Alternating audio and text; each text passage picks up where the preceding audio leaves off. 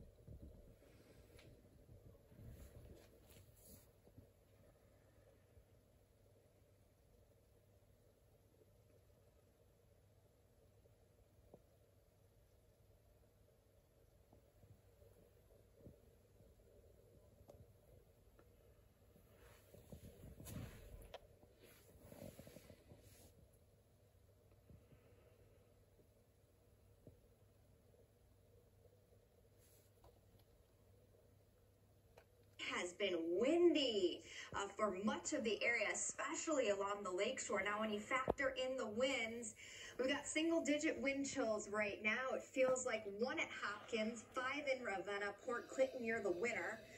At 2 below is what it feels like. So these wind chills are going to be with us all day long. In fact, the worst coming throughout the morning and the first part of the afternoon, and then still single digits, but it gets better here as we get into the evening. So here's what's going on StormFox right now. The actual front itself has moved through the area.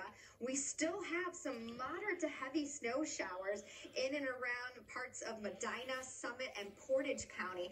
And then, as you can see, some lake effect snow starting to set up over the lake. We've got one streamer here that extends through Menor over into, let's say, Leroy, maybe just north of Thompson there. This other band's going to drift into Vermilion, Avon Lake, and over towards downtown Cleveland, I think in the next at least hour. And then looking ahead here, we still have some moderate to heavy snow right around 76. We could see some whiteout conditions. Of course, that snow is going to be blowing around, so if you are traveling in and around the Akron area, I would hold off for about a couple half hour to an hour, and then that snow should be out of here as it continues to drift to the south and east. Here's that cold front itself, but if you notice, Lake Superior and Lake Michigan, we're seeing some lake effect streamers. I always like to look upwind, what's behind the front, so I do expect lake effect snow streamers to set up across our area. Where those bands persist, an additional 1 to 3 fluffy inches possible on top of our coating to an inch that we got today. It is 19 degrees, so here's a look at your hour by hour. We're going to hang out right around 19 as we go through the afternoon. Again, clouds winning out. There will be scattered lake effect snow showers through the first half of the day.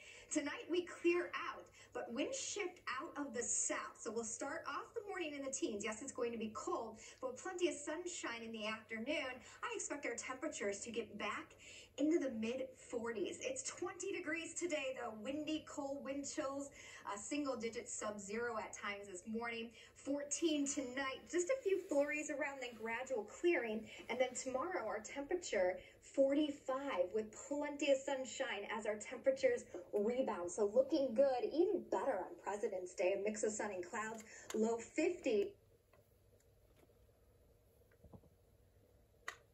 Possibly nearing 60 on Tuesday, but unfortunately that comes with a washout. We've got a lot of rain headed our way on Tuesday, so more flood alerts.